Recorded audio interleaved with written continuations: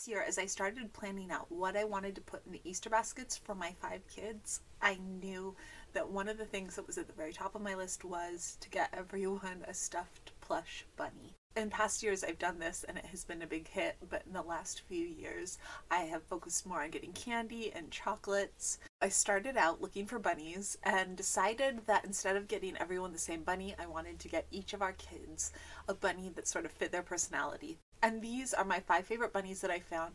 They're all soft and cuddly and really cute. And I'm so excited to see everyone's faces on Easter morning when they see these in their baskets.